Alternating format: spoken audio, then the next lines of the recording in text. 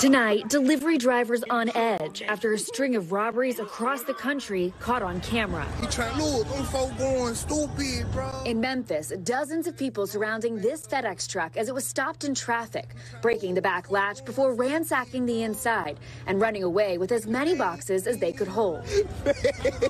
Even after the driver starts to pull away, thieves run after the truck, jump on it, and take more boxes. In traffic, though, folks. In Atlanta, an Amazon worker returning from a delivery finds several suspects sprinting up to the truck, stealing packages at random from the back.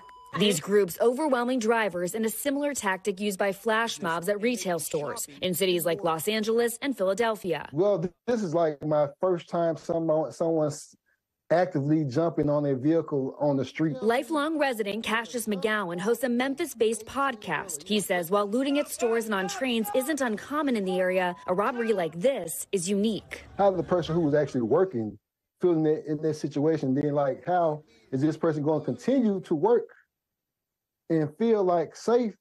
And you know this may happen again. The person be traumatized. It's PTSD. Similar concerns for drivers in Washington, D.C. after an Amazon delivery driver was carjacked at gunpoint. The van left smashed and the wheels stolen, with that suspect still on the loose. We need these guys. They deliver our stuff and all that, man. So, you know, this got to stop. It's getting ridiculous. They have a job to do. These shocking robberies ahead of what's expected to be a busy holiday shipping season. ShipMatrix estimates that 82 million parcels a day will be out for delivery. Both FedEx and Amazon telling NBC News in statements that the safety of their drivers is a top priority. Amazon says employees receive de-escalation and safety training, and that drivers should never make a delivery if they feel unsafe. The company, writing in part about the Atlanta robbery, "We're glad the driver in this video is okay. Thankfully, incidents like this are rare across our network. Nonetheless, even a single incident like this is one too many."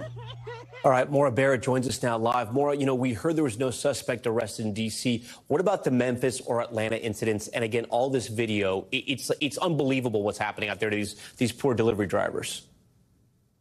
Exactly, and clearly a handful of suspects are involved, as we saw in those videos, and somehow there is nobody in custody yet in either one of those cities. I spoke to both police departments. They both told me that in Atlanta and in Memphis, these are ongoing investigations. Meanwhile, the Memphis mayor is actually calling out the court system, saying that it, quote, needs fundamental change to adjust what's going on out in the community. He noted that even when arrests do happen, the courts aren't punishing suspects in ways that could prevent them from doing it again, which is a very similar situation as what we saw in those smash and grab cases, Tom.